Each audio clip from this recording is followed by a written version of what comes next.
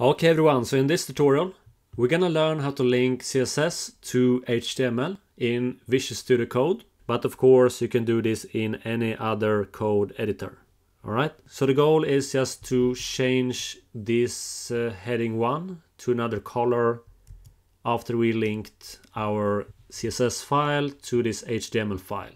Alright, so first I'm just gonna go and create this new file, style.css. Like that. Now go to index.html. Between the head tags, we're gonna add a marker. If you are in Visual Studio Code, you got emmet. That means if you type in link and hit tab, this will autocomplete this line of code. If it doesn't work for you, you can just type it manually. After that, in href, between the double quotes, we're gonna add this style.css. So just type in style.css.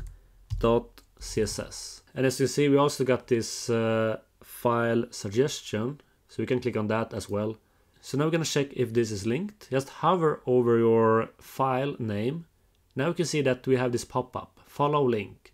Command plus click on Mac. On PC you will have control. So just hold in command on Mac or control on PC and click on this link.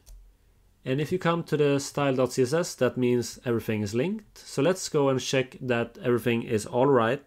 I'm just gonna change the color of this H1.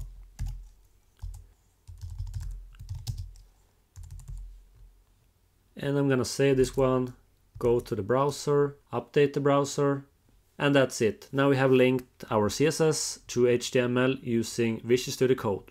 If you like this video and want to learn more about programming, please subscribe to this channel, comment below if you have any questions, and you can also check out my latest video right here in the top right corner.